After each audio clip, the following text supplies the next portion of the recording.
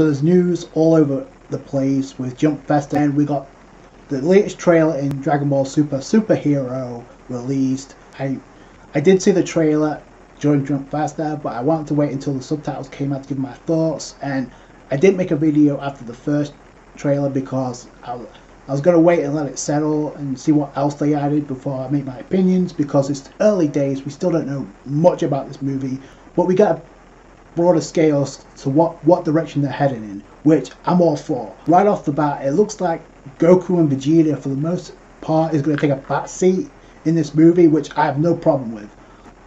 I think that was the biggest criticism that Gohan fans had in the previous movie. I mean, hell, he wasn't even featured at all. Obviously, Piccolo being one of my favorite characters, I'm all for it. It looks like Piccolo's also going to be the one to train Pan, which makes sense considering the history of Gohan and Piccolo, when Piccolo trained Gohan as a kid back in the day. I'm curious what role Pan's going to have in this movie, if anything at all. I guess Videl and Gohan are letting Piccolo train her instead of like, because if this were Chi-Chi, it's like, nope, you could. So shout out to Videl and Gohan for letting Pan train with Piccolo. No better person, because Piccolo did for Gohan back in Super when he was like up rock bottom, but then Gohan, it's kind of the steady build up, but they kind of cut it off short in the Tournament of Power, and now Gohan's going to get the focus in this movie. But we've been burned by this before, so I'm not going to set my expectations so high, but I will add to that by the end of this video. But the moments that stand out to me the most are parts of the story, which it's intriguing because they reintroduced the Red Ribbon Army, and I guess they're trying to portray Goku, Vegeta, and Buu as the villains, because obviously it looks like they're being portrayed as wanted criminals who's nothing but trouble. With the Red Ribbon Army are going to push that narrative, and it's going to be up to Gohan and Piccolo to resolve this issue.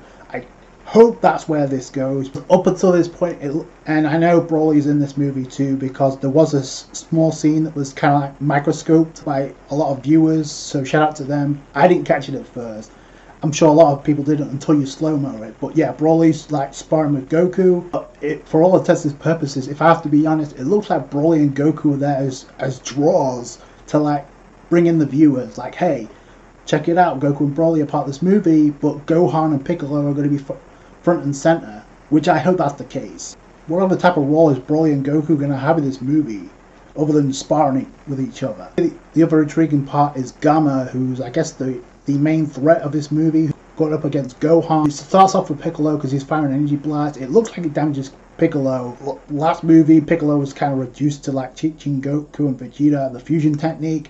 So I hope they give Piccolo some shine here, as well as Gohan. But yeah, I want to know more about Red Ribbon Army and what they're really up to here. I don't really go out my way to check out the synopsis, so I kind of want to know what's up when the movie drops. The fact that they're utilising other side characters after so long of waiting. I do find it, speaking of Tournament of Power, I do find it interesting that they're using the outfit from the manga that we've gotten with Gohan in the Tournament of Power, and it's the same outfit we've seen before the Cell games. It's just Gohan's an adult now. Also, I think Heroes also incorporated that into one of their video clips. But yeah, it's just a cool callback to like wearing his Cell games outfit. By all rights, it could be that the resurrection of Gohan, like stepping up here and taking care of this, resolving this issue without Goku or Vegeta. By the way, it looks like Vegeta is also with Broly and Goku, and the only reason I say that is because if Vegeta was on Earth, given the fact how much he cares about Trunks, Bulma, and Bulma, I'm pretty sure Vegeta would be there to like take care of Gamma. That could be another reason why he's not there and Goku's not there, because if he's on par with Gohan, I'm pretty sure Goku and Vegeta could deal with this. So yeah, there'll be no conflict. Also, it looks like Gamma's going to push Gohan to Super Saiyan. Obviously, some time has passed because obviously the age of Pan, which a lot of people hoping Goten and Trunks get some type of spotlight in this movie, which I don't really know if they are. What I care about more is the story and what, if they are, what they have to offer. Most of the focus is going to be on the Gohan family, which again I'm all for. It's a really different movie from what we're used to getting. I think Gohan got some of the spotlight in the second Broly movie, Second Coming, where he was dealing with Broly. Ultimately, it was the triple Kamehameha between the father-son bro. Ultimately, it was Gohan that was dealing with Broly before Goku and Goten helped him out. And before that was kind of Bojack, even though Goku again came in with a punch to save Gohan. Gohan was the one that ended up taking out Bojack. So I hope Gohan gets that similar role here. especially with the outfit he's wearing. I think it's again, Gohan's not in my top 5, but I do like the direction they're going in comparison to the previous movie. I'm kind of wondering if we're going to get Android 17 and 18 appear in this movie, because it's the Red Ribbon Army and they used to be affiliated, so it would make sense. Again, I did check out the subtitles, so I'll leave the link to that trailer in the description box below if you want to check it out. It's very intriguing with the characters they have in play with Gohan and Piccolo. Like I said, I hope Piccolo puts up some type of fight again before Gohan steps in.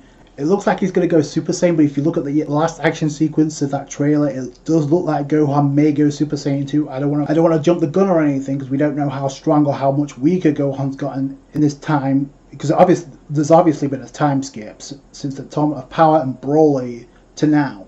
He may go Super Saiyan 2 in this movie, or maybe go beyond an Ultimate. We don't really know for sure. Yeah, other than that, I'm kind of curious to see what happens with the Red Ribbon Army, and I'm finally see Piccolo and Gohan in the forefront, dealing with this threat, hopefully resolving this threat. While at the same time, you have the intrigue of Broly being, I guess, like being a sparring partner for Goku and possibly Vegeta. But let me know what you guys think down below. I wanted to get my quick thoughts on that. That's going to do it for today, guys. Thanks so much for watching.